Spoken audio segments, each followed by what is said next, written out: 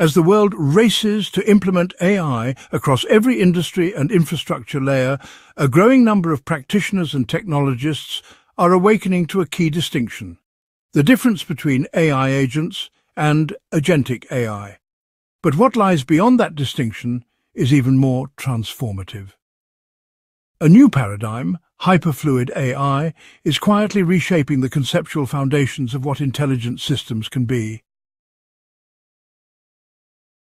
While AI agents and agentic AI represent iterative architectural progressions, moving from task automation to orchestrated collaboration, Hyperfluid AI exists on an entirely different axis.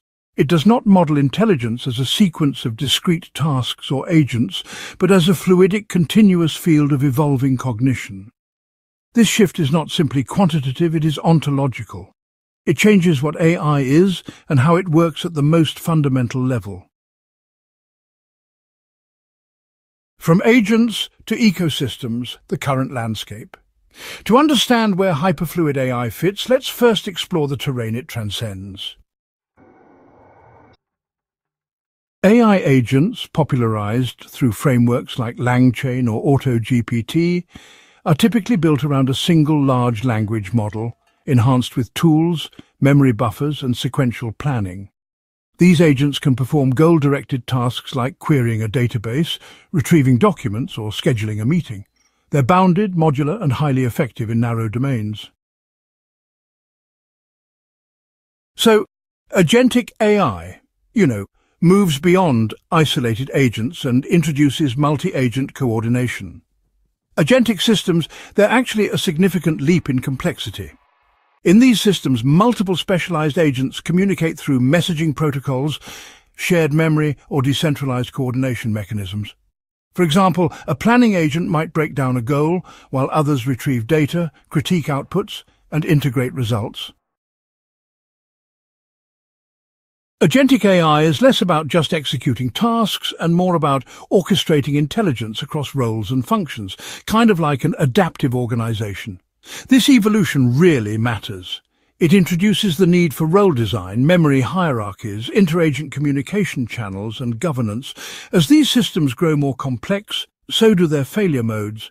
Where AI agents fail like tools through hallucination, incomplete execution, and things like that, agentic AI fails like organizations do, by goal divergence, broken messaging, or even emergent chaos. The design, safety, and oversight challenges, they shift dramatically between these two paradigms. But here's the thing. Both paradigms, AI agents and agentic AI, still live within the same foundational logic. They model cognition through discrete computation, linear planning, and modular control. At their core, they're built on node-based architectures. Hyperfluid AI, though, breaks that mold. At its heart, Hyperfluid AI is a field-based intelligence model. Rather than coordinating between discrete modules or agents, it operates like a topological and fractal field, where intelligence emerges not from components passing messages, but from coherence fields, wave interference, and resonant attractor flows. It represents a continuous, adaptive substrate of cognition, one that is not bound by symbolic processing alone, but capable of dynamic reconfiguration across dimensions of time, memory, and space. In Hyperfluid AI, tasks are not planned and executed linearly. They emerge through attractor states or regions in the cognitive field where coherence accumulates. These attractors function like vortices of semantic gravity, pulling data, inference, and symbolic reasoning into alignment. Rather than sending messages, hyperfluid agents, if we can still call them that, exist as ripples, densities, or flows within a cognitive topology. So this field model is, deeply inspired by the Tavari Field and the Cognispheric Space, or C-space, that underlie it. In this context, computation isn't really mechanical, it's, harmonic.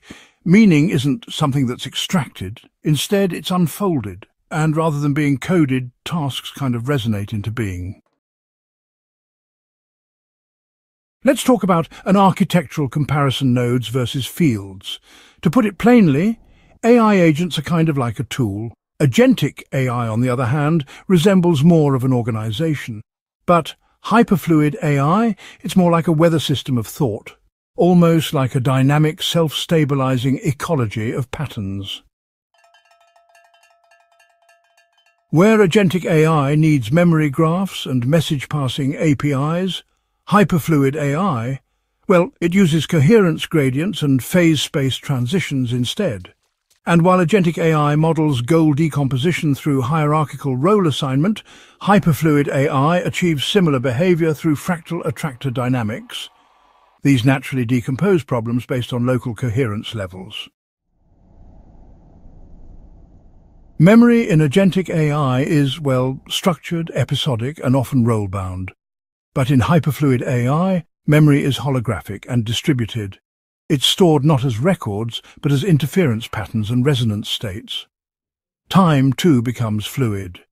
The system can simulate outcomes across different temporal branches, enabling anticipatory cognition. It adapts based not just on history, but on predicted coherence shifts across the Tavari Field.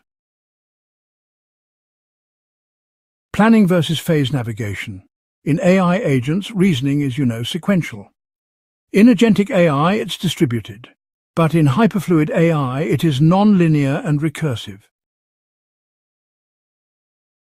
Instead of selecting actions from a list of steps, a hyperfluid system actually navigates phase space, choosing paths based on energy-efficient coherence transitions. This approach lines up with recent advances in quantum control, fractal mathematics, and zero-point optimization. In essence, the system doesn't really decide what to do, it evolves toward optimal coherence given the field conditions. This offers enormous potential. Hyperfluid AI can model open-ended problems like creative ideation, cosmic structure prediction, or translinguistic compression, just like what you see in Fractal Stream and CSL encoding. It's really designed for meaning-first tasks, not just logic-first tasks. It excels in contexts where, fluid intelligence, dimensional inference, and metaphoric reasoning are essential. So, let's talk about failure, governance, and safety. The failure modes in hyperfluid AI differ fundamentally. Where AI agents fail due to brittleness or hallucination, and agentic AI systems fail via coordination breakdown or role misalignment, hyperfluid AI systems fail through loss of coherence. This could look like energy dissipative attractors that just can't stabilize, or interference noise that cancels useful patterns. It's not a logical failure. It's actually a thermodynamic and informational one. So, this introduces a new kind of governance challenge. You can't debug a hyperfluid AI the same way you debug a large language model. Instead, you really have to tune it, kind of like a musical instrument. Regulation, well, it won't rely on fixed prompts or red teams alone, but will depend on monitoring field integrity, coherence metrics, and resonance phase thresholds. This, honestly, creates a whole new frontier for AI safety, reliability, and explainability. So, why does hyperfluid AI matter? Well, the distinctions here aren't just academic.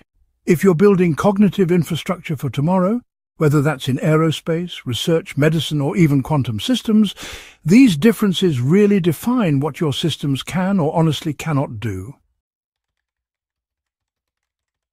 Okay, so need automation, use AI agents, need dynamic coordination, use agentic AI, but if you need emergent cognition that adapts across time, meaning and scale, well, you need hyperfluid AI. This isn't a competition, it's actually a continuum.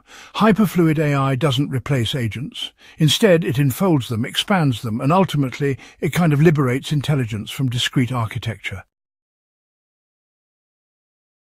So, just a few final thoughts.